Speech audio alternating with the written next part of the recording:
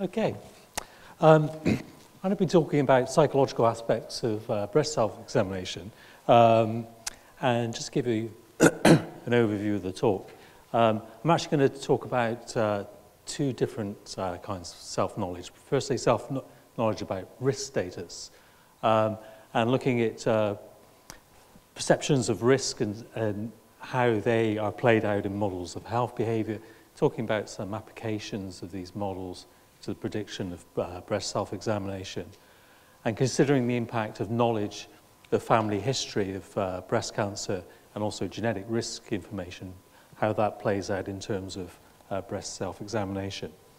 Then the second part of the talk, I'm going to talk about self-knowledge around risk behavior, and particularly the link between alcohol and breast cancer, and to what extent knowledge about the riskiness of one's behavior impacts on behavior and techniques to overcome any negative effects of that.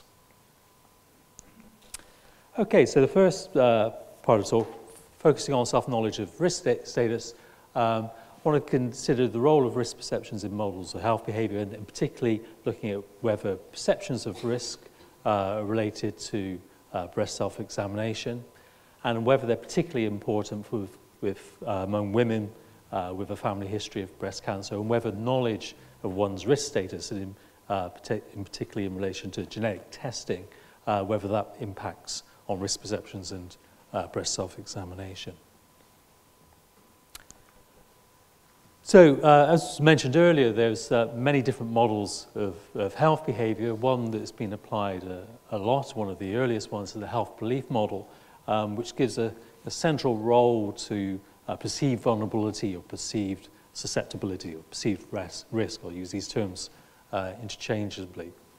So the health belief model kind of outlines four key variables. The first one around threat appraisals. So one's perception of being at risk or vulnerable to a condition or to an illness. And secondly, one's perception of the seriousness or perceived severity. So what are my chances I'm going to develop this disease, and how serious would it be if I were to develop this disease? Then the second part of the model is about the behaviors that one can engage in reaction to that threat. So how do I kind of manage that threat? What kind of things can I do? So, for example, in relation to the threat of breast cancer, then breast self-examination is one behavior that women can engage in to try and cope with that threat. And there's two key perceptions that are important in relation to the behavior. It's firstly the perceived benefits of the behavior. Will this help me detect the early signs of breast cancer? And then the perceived barriers.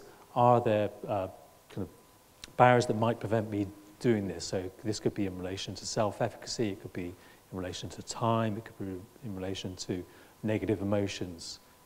So what are the barriers? What are the benefits?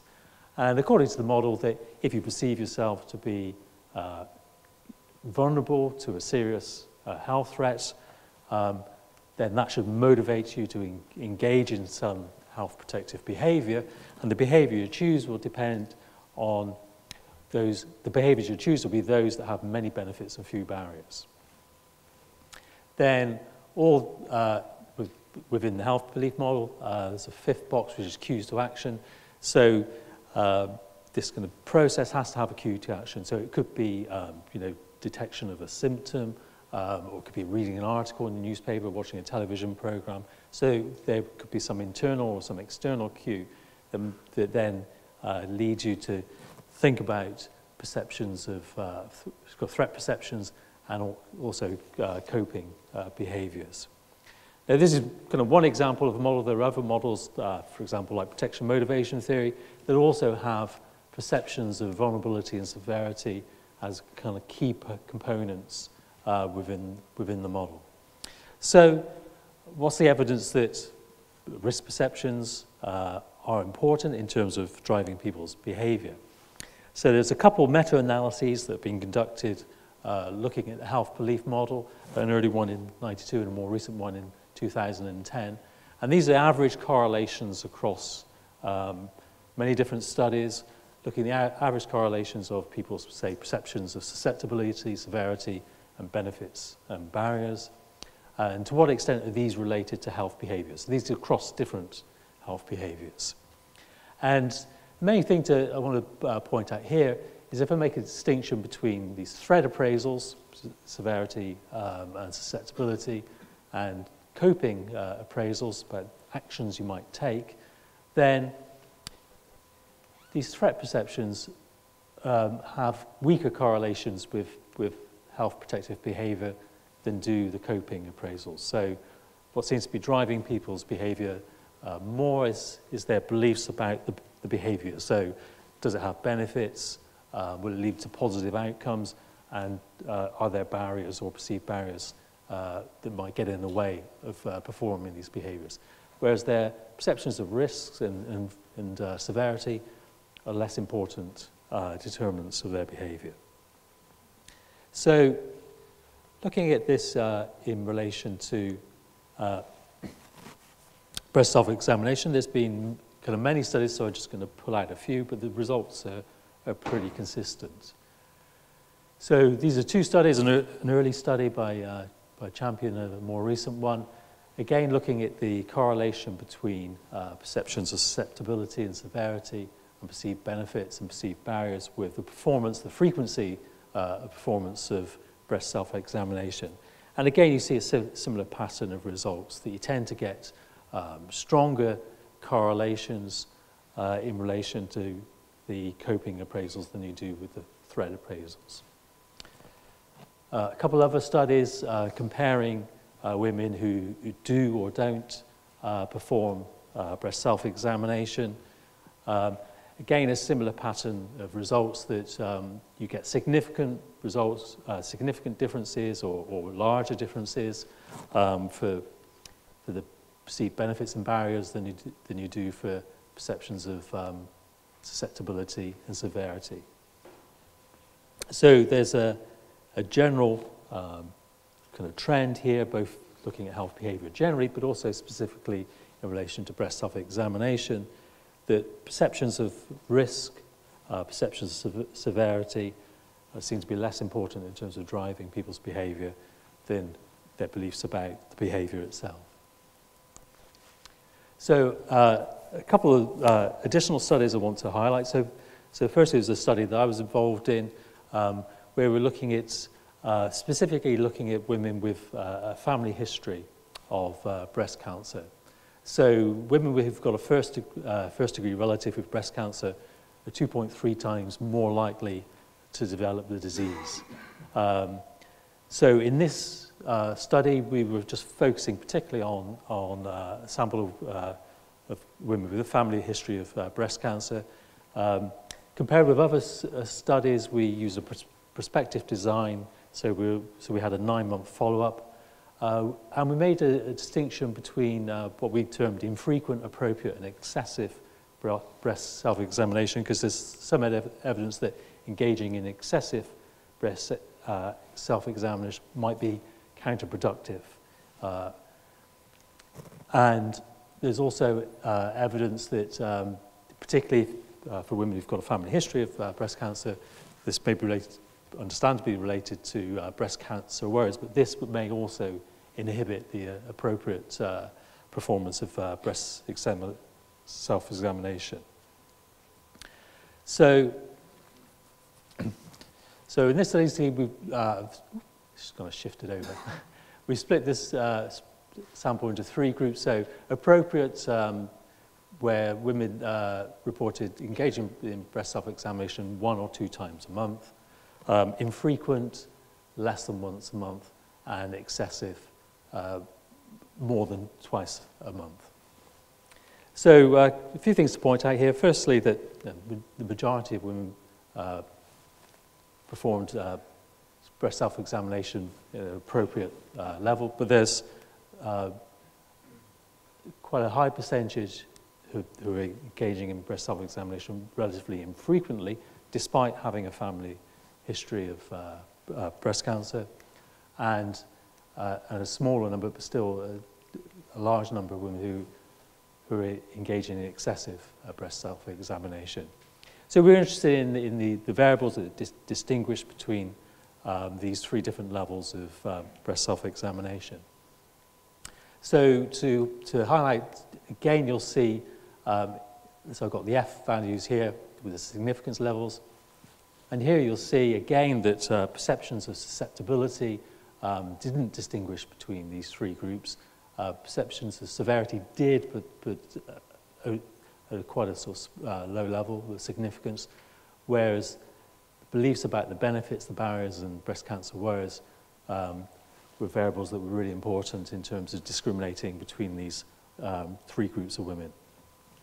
So if we look at, actually look at infrequent breast self-examination to start with, so the ones I've highlighted in red, these are where the differences are significantly different.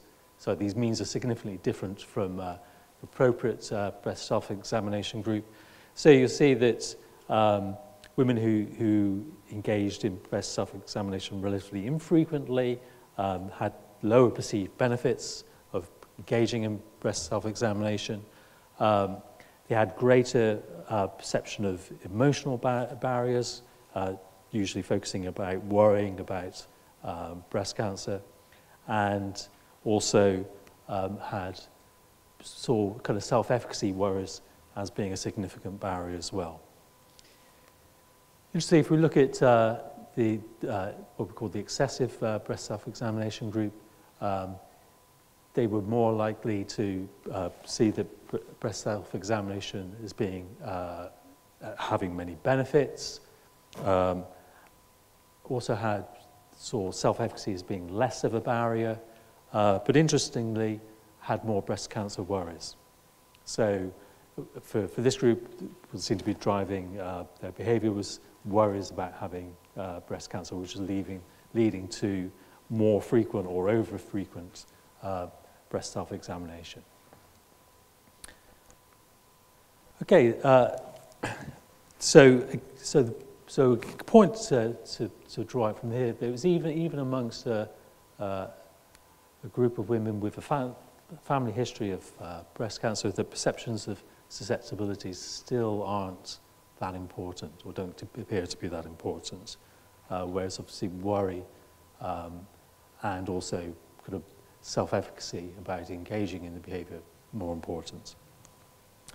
A more recent study which I've come across looking at genetic testing and whether this has an impact on breast self-examination. So this is when you're given very clear information about whether you're a carrier or non-carrier of a gene that predisposes you to developing breast cancer. So, for example, the cumulative risk in BRCA1 carriers of developing breast cancer by age of 70 is 65%, and in BRCA2 carriers is 45%. This is compared with the population risk around about 12%. So a massively increased risk if you're a carrier of one of these genes. So in this particular study, it was women with family history of breast cancer, and who were going for genetic testing, and they were given the test result. They were either a carrier or a non-carrier of one of these genes. They assessed breast self-examination prior to testing and again 12 months later after testing. They also measured some psychological variables. So in terms of the question, does knowledge about carrier status have an impact on engaging in breast self-examination? Now, what they found here is that in both groups, so women who were told they were a carrier of one of these genes and non-carriers, actually in both these groups, the proportion of women who engaged in breast self-examination increased from baseline to 12 months follow-up. There is actually no difference between the groups in terms of the increase. Okay. If anything, it seems to be higher, more marked increase in the non-carriers, but that interaction is non-significant. So in both carriers and non-carriers, over those 12 months, breast self-examination is increasing. They were expecting that carriers you'd get a greater increase in carriers than non-carriers, but both increased. They also looked at, unfortunately, they didn't report whether perceptions of risk changed from baseline to follow-up, but what they did look at was the predictors of breast self-examination at 12 months follow-up using a whole range of variables. Now, what they found was that it's true of most studies that past behavior is a strong predictor of future behavior. So amongst the carriers and the non-carriers, whether the women engaged in breast self-examination or not at baseline was a strong predictor of whether they did it follow-up. Also for both groups, response efficacy, so the perceived benefits of engaging in breast self-examination was again a significant predictor for both these groups. But then what was interesting was looking at variables that were different for the two groups. So amongst carriers, they found that depression was related to breast self-examination. It was a negative relationship. Whereas in non-carriers, it was a positive relationship. So the more anxious women were, the more likely they were to engage in breast self-examination. And interestingly, coming out is perceived risk. So the more they felt they were at risk, then the more likely they were to engage in breast self-examination, which to me would suggest that actually having gone through genetic testing, being told that they were non-carriers was perhaps not reassuring. Okay? And there was kind of residual anxiety and perceptions of risk that are driving their behavior. Okay, so hopefully in the first part of the presentation, I'm going to show you that risk perceptions in general, they're a central component of many models of health behavior. But when you look at the evidence across health behavior and also specifically in relation to breast self-examination, the correlations are quite weak, and they're weaker than they are for other perceptions around perceived benefits and barriers of the behavior. Second part, I want to kind of switch, so it's related, but talking about self-knowledge of risk behavior. So there's many things that we do that put ourselves at risk of developing serious health conditions in the future.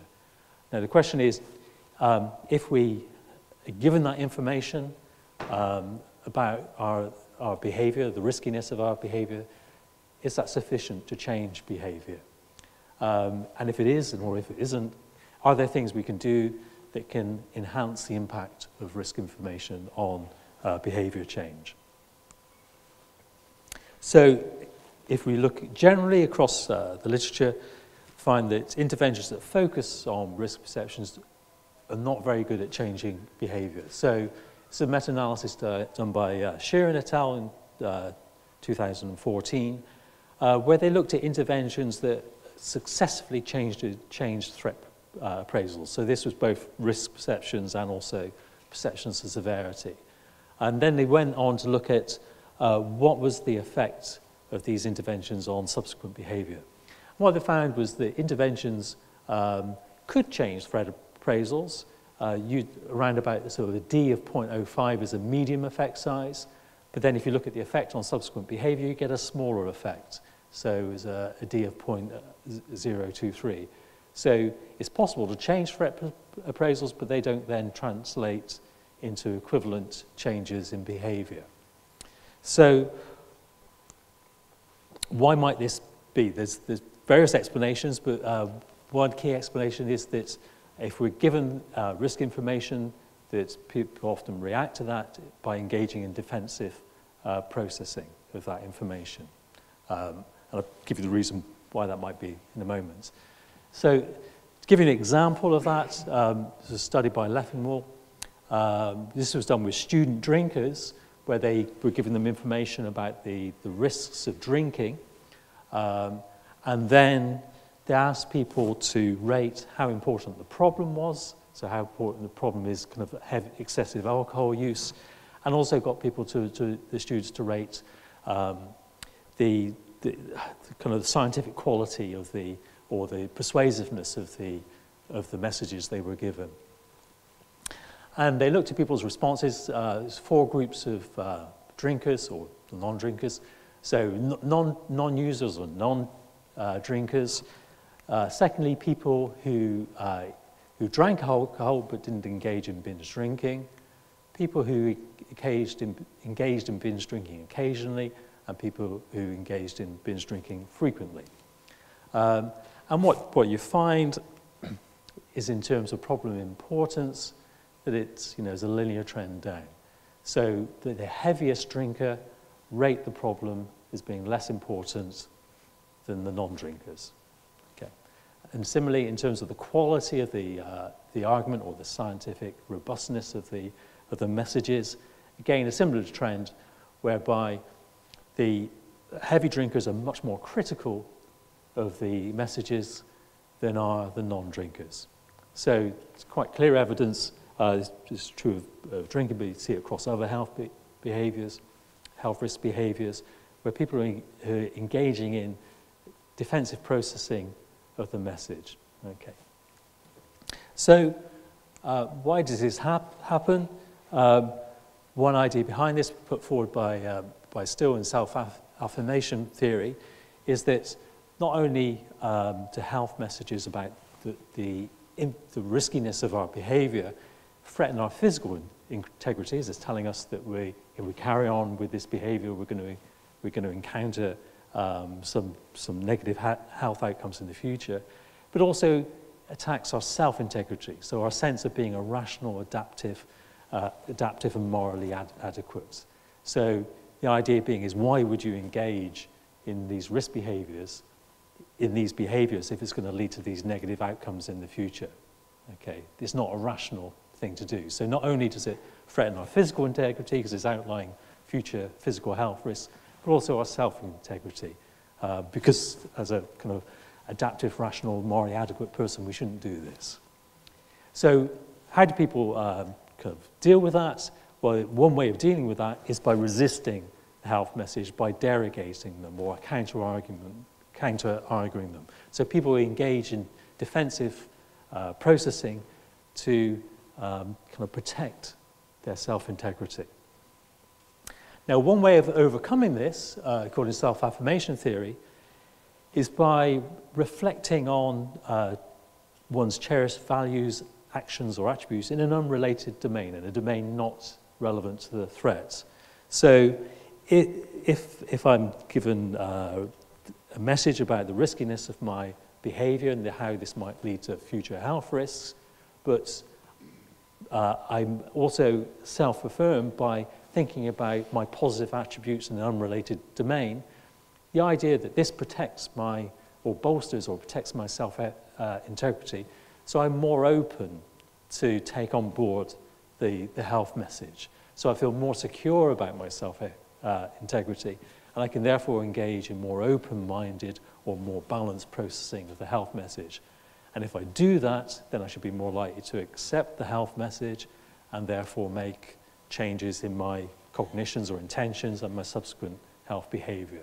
So if I can bolster my sense of self-integrity, either before or after receiving a message about the riskiness of my behavior, I'm protecting my self-integrity, so I can therefore take on the information about the risk behavior and not derogate it, not dismiss it. So that should then lead to changes in cognitions, intentions, and behavior.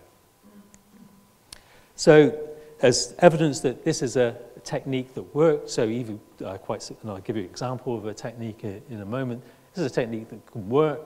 So again, a meta-analysis looking at effects on message derogation, intention, and behavior. Significant effects on these 3 outcomes. Small effects, but the interventions are quite brief and quite small. But they enable people to be more open and more likely to have positive intentions and behavior change. So giving an example of a study that's looked at this, that's relevant to breast cancer risk. So this is highlighting the risk, the link between alcohol and the risk of developing breast cancer. So women who drink more than 45 grams of alcohol per day, which is approximately 3 drinks, have a 1.5 times the risk of developing breast cancer than non-drinkers. And it's a kind of linear trend. So for every 10 grams of drink, which is slightly less than a drink consumed per day, the risk of breast cancer increases by between 7 or 12%. So the question here is, can engaging in self-affirmation increase the acceptance of this risk information? So the study conducted by Harris and Napa looking at this. So this was with female undergraduates who were high-risk drinkers, so they drank over the recommended number of units of alcohol per week. Half the women were randomized to the self-affirmation manipulation, and this was a values essay. So this is simply where you're given a list of values and asked to pick the one that's most important to you, and then write an essay, a short essay, a paragraph about why that value is important to you. Okay. And the idea is by doing this is a way of self-affirming what's important to you in a domain that's not being attacked. Okay. And I compared this versus a control. They had a controlled condition where people talked, I think, about why their least important value might be important for somebody else. Okay.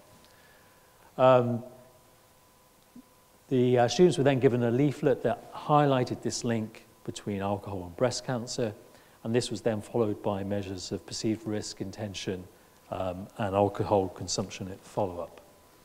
So, to show you the results. So, this is comparing perceptions of risk in the self-affirmed condition versus the non-affirmed condition, and there was these differences are all significant. So immediately post reading the messages, then at 1 week follow-up and 1 month follow-up. So these differences are significant at each time point. So engaging in this self-affirmation task led to the women having higher risk perceptions, which is what the was one of the main messages of the information they were given. In terms of intention to reduce, so this was just measured immediately post the receiving the message. So the self-affirmed group had significantly stronger intentions to reduce their alcohol consumption than those in the non-affirmed condition. So it's interesting just to point out, so in the non-affirmed condition, so they're given the information about the link between alcohol and breast cancer, but essentially, one is the lowest score you can get on this, so a very low mean there. Does that translate into behaviour? Well, in this study, no, it didn't. So this is looking at alcohol consumption from baseline to 1 month. Sorry, that should be 1 week to 1 month follow-up. These lines are parallel, no increase or decrease at all. So despite increasing risk perceptions, despite promoting an intention to cut down on alcohol consumption, this then didn't translate into behaviour. Now, one of the reasons for this, looking at another model of health behaviour, is the idea that there are multiple phases to health behaviour. So risk perception is quite early in this process in terms of getting people, sort of motivated to think about actions they could take, and they, particularly in relation, in addition to outcome expectancies and perceptions of self-efficacy, are going to lead to intentions. So intentions, for example, to cut down on alcohol consumption, but then to translate that into behaviour. Other kind of processes are important, and particularly around the making of action plans and what's known as action control. So it's often not sufficient just to have strong intention to do something. One then also needs to make plans to ensure that intention is translated into behaviour. So there's a lot of research around the making of implementation intentions or if-then plans. So if people make very specific plans about the situations in which they're going to change their behaviour and how they're going to change behaviour, then that's more likely to result in changed behaviour. And then there's various techniques that people engage in, for example, like self-monitoring, to ensure just that those behaviours, those changes in behaviour are maintained over time. Okay, so just to a few conclusions. So in relation to people's perceptions of their risk in terms of kind of negative health outcomes in the future, generally they're weak predictors of health behaviour and also weak predictors of breast self-examination. Some evidence that family history or genetic testing can increase breast cancer worries, and this may lead to overperformance of breast self-examination. Think about the processing of risk information. There's evidence to suggest that we generally engage in defensive processing of risk information, and this may impede attempts to change behaviour. So simply informing people about the risks are unlikely to change behaviour. But there are techniques, for example, like self-affirmation, that can be used to bolster or protect self-integrity that then can facilitate acceptance of this risk information, which then may lead on to changes in intentions and also in behaviour. So, thank you very much.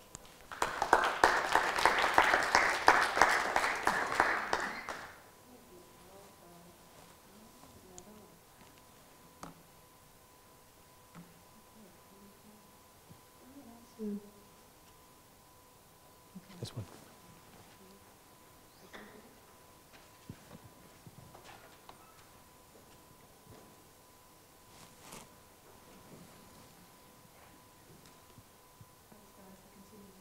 It's not on.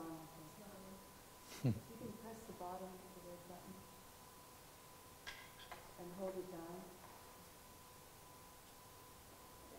Thanks, guys, for continuing to let me ask questions. It's very patient of you. I wanted to ask, to say two things, please. One was, what is the evidence for the actual efficacy, rather than perceived efficacy, of breast self-examination? Because I thought we weren't really advocating it anymore. Yeah. And the other question related to that was about, you were asking about frequency, but in my previous clinical practice, it's the technique of breast self-examination that's the most important thing. Yeah. Okay, in relation to the first question, so the studies, the first study I talked about was a time when breast self-examination was recommended. And I'm aware there's been a huge debate about whether it should be or not. And you correct me if I'm wrong, it's about being breast aware now. Is that still the case? Yeah, Sorry, people are still saying breast aware rather than, so, like, I qualified 30 years ago, and we were advocating that, telling women how they could do breast self-examination. That's not to be done anymore. We're not advocating it now. So okay. It was always technique rather than frequency was the big issue. Yeah. So, so in relation to the first question, so at the time when we do the studies, it was recommended. In relation to the most recent study, there was a French study where it's neither, I think it's neither recommended nor discouraged in France, as I said. In relation to the second point, you're absolutely right. It's not just frequency, it's also technique. And that's something that most studies don't assess.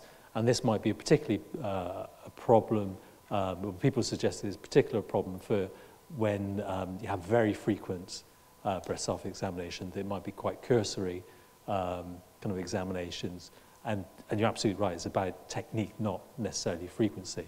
And that's something that's, most studies don't look at. The problem isn't that they're being too cursory, it's that they're busy poking away. And the breast is the glandular tissue. If you poke enough, you're going to feel little things in there. That's what your breast is. Yeah, exactly.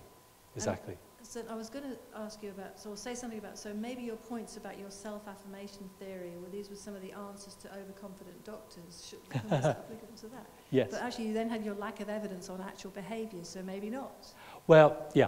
So, okay, two answers. In relation, so the example I gave was in relation to breast self-examination, but the models and the ideas would be most likely true. So, talking earlier about skin self-examination, so it'd be very, the variables would be very similar. So it's kind of an example of the behaviour and how risk perceptions might relate to that.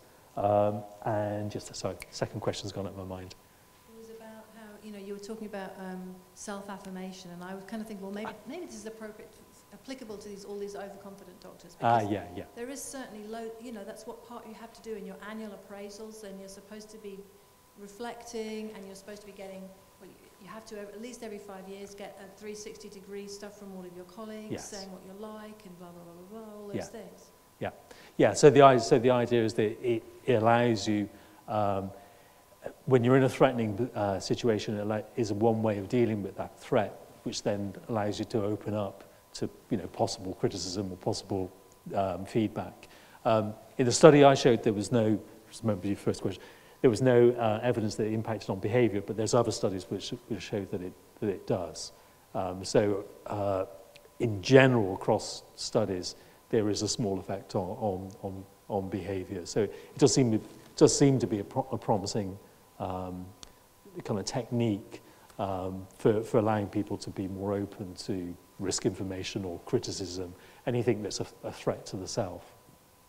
And that would equally apply to the doctors, as you were saying. So, if I'm understanding correctly, the self-affirmation technique helps people to take on the information Correct. that they are at Correct. risk. But in this particular study, it didn't particularly change their behavior that was relevant to their outcome. And maybe it does in other cases, but are there other techniques to get people to change their behavior? Oh, absolutely, yeah. It's very interesting because it's related to what other people say. Yeah. Even if you perceive your situation, that doesn't mean that. That's right. There's two aspects to the answer to your question. One is that there's different phases of health behavior. So, for example, in the trans-theoretical model, they identify 5 different phases going from pre-contemplation, contemplation, preparation, action, maintenance. Other models make a distinction between a motivational phase, where you're talking about people's motivations or increasing people's motivations to change the behavior, and a volitional phase or a post-intentional phase of once people have made a decision, how do they translate that into behavior? And also it might be a maintenance phase as well. So once you've made a change, how do you then maintain it? Now, the variables that are important in each of those phases and the techniques that are important to change those variables are going to be different for each phase. So if you're dealing with motivating people, then telling them about the risks, their risk perception, giving them risk information might be the important first step in terms of motivating people to be wanting to change. And self-affirmation might be an important way of ensuring that people are open to that information. Once people have made that decision, okay, I want to make a change, then there's a different set of techniques which are around kind of planning or self-monitoring that allow you to, so particularly around planning, that allow you to make those first steps. Okay, I want to, for example, cut down on my drinking. How am I going to do this? In which situations? So can I identify the situations? Can I make plans of what I'm going to do in those situations? And then once I've initiated those changes, then I'm more in a maintenance phase where I might engage, for example, in self-monitoring to ensure that I'm actually keeping on track. In terms of the behavior change techniques that are available, so Susan Mickey's got a taxonomy of behavior change techniques, and there's 93 different techniques that you can use. Some are more, obviously, some are going to be more effective than others, and some of them are going to be more effective at different times in that kind of behavior change, different phases or stages of behavior change. So for the phase from knowing that you have a problem to doing something about it, you mentioned planning as one. Are there other techniques, or is that the commitment, particular phase? making a strong commitment, social support, getting support from others. I mean, there will be a lot. I mean, most research I'm aware of has been around planning, because that fits in quite, that fits in well with the models of health behaviour. But there will be other techniques as well.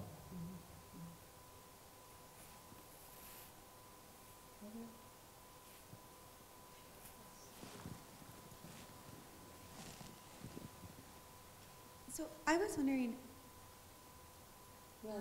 Yeah. I was wondering if the study that you were talking about with the self-breast examination and the individuals in the study had like a first relative. Yes, correct.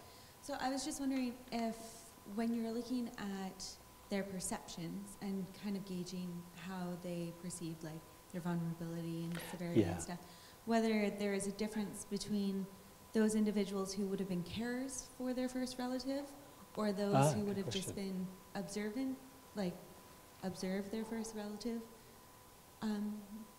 if that was covered in the study, and if you think it would have made a difference between those individuals who fell into the excessive self-examiners. Yeah, very good question. I don't know the answer. I would have the data to look at that.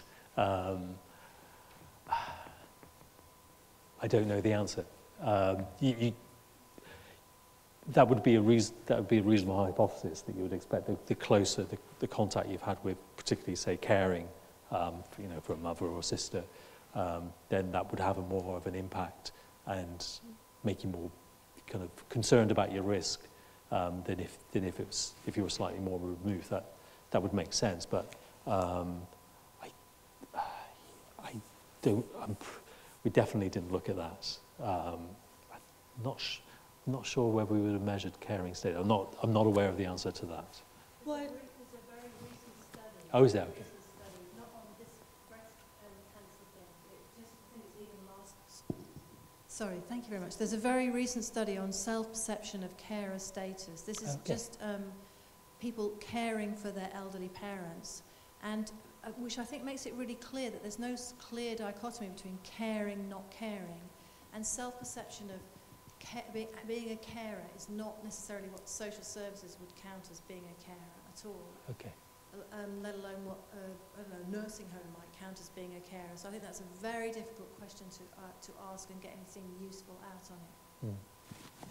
Well, I was just really wondering, because we were talking about the other studies that showed that perception of risk didn't necessarily alter behavior.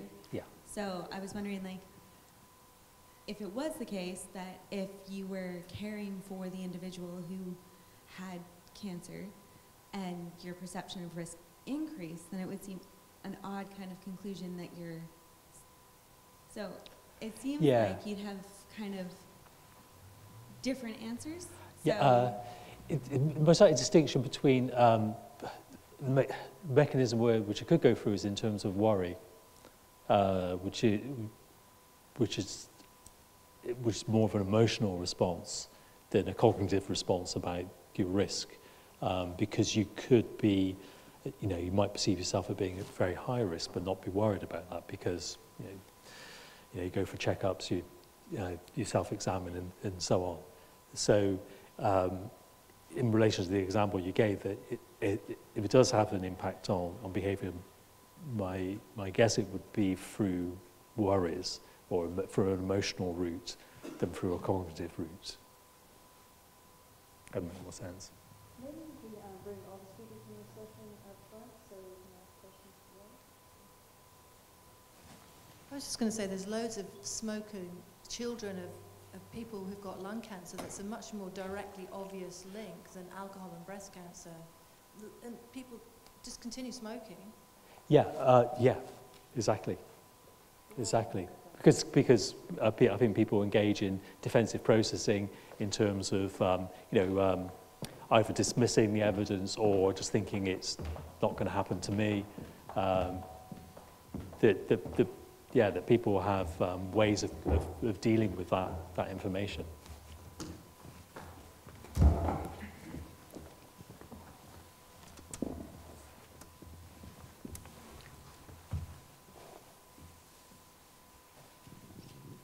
So I just wanted to ask about the broader implications of some of these studies, because it seems like common sense tells us that once you make people aware of the risks, they're going to change their behaviour. And we've put a hell of a lot of emphasis on this in public policy. So I was just wondering whether all of these pictures of diseased lungs on cigarette packets and, you know, terrifying ads about drunk driving, are they effective? Or has anybody studied it, and do the results bear out in the same way as these studies? I think, in relation to smoking and lung cancer, I think there's but most likely partly guilty of it in relation to the talk, is saying that risk perceptions aren't important, because I think they are, or risk information is important. Because if you look at smoking levels over the last 50 years or so, they've gone down, and the reason they've gone down is people now realise it causes lung cancer. Whereas, 70 years ago, people didn't know that. So risk information is important. Or is it because the taxes have gone up? I don't know. I think that's helped, but the people are aware of it being a risk behaviour in a way that they didn't 70 years ago. So in that respect, yeah. But by the same token, I think we have risk information can be a threat, and there's biases that we do engage in where we want to push away that threat, and there's also biases in the way we interpret information that's given to us. I might be able to say more on that. Well, just to pick up on your question, it seems to me that I mean, if you're just thinking very crudely in terms of philosophy of action, so there's a kind of very simple model of action where action is the result of both belief, what you believe, and what you want. So there's the cognitive side of action, and then there's the sort of affective side of action. And the implication of that seems to be that actually, in many of these cases, merely changing what people believe isn't in itself going to be enough to change what they do, unless you also plug into, as it were, the affective side of their minds.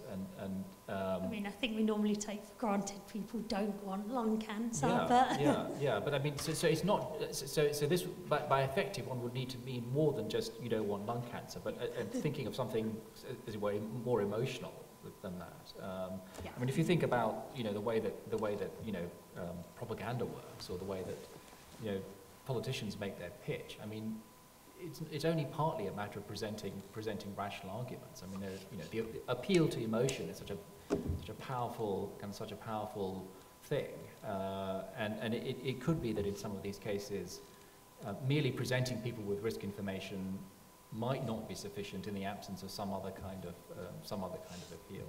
But isn't adding emotion to that doesn't seem to be enough either, because precisely what Fiona and Judith were talking about, the logistics of implementation, the difficulty of that could be.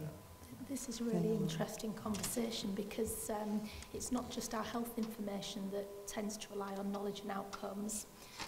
Our guidelines in health do exactly the same. Lots of analysis of our guidelines, and we're only accepting those or applying them half of the time.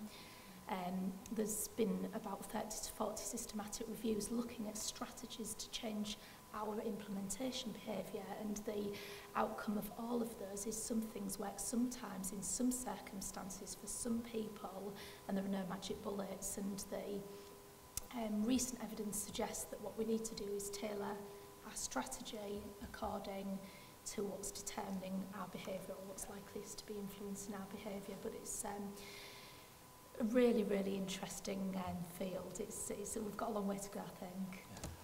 Yeah. I mean, that was one of the key points that I took from your presentation earlier, is that to be able to change a behaviour, you need to understand why it's happening and what's determining it, and particularly in relation to the barriers. And say something like smoking, that obviously knowledge of lung cancer is only one one factor that plays into that is also it's a very enjoyable thing to do. It's got lots of reinforcement. You know, so you have to understand the whole behaviour, and just having the information may not be enough if there's other important drivers, that are driving the behaviour, or maybe barriers to change.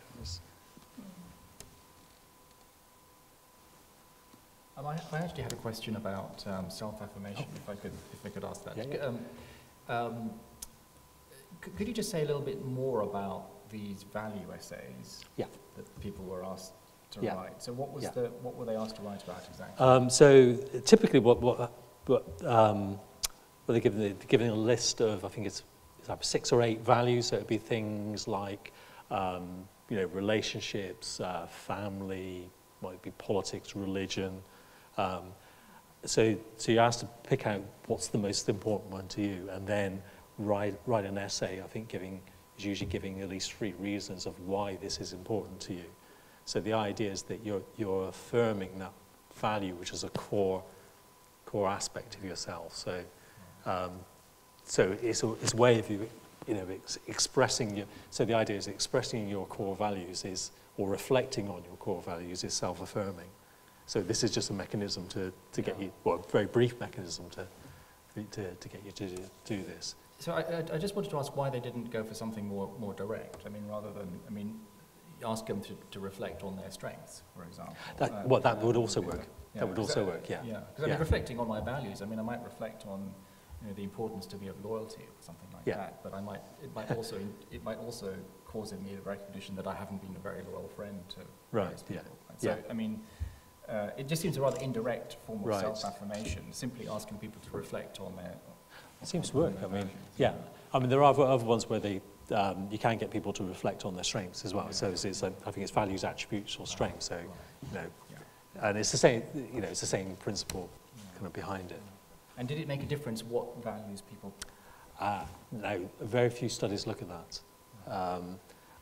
I've done it in one study with alcohol, and it does make a difference.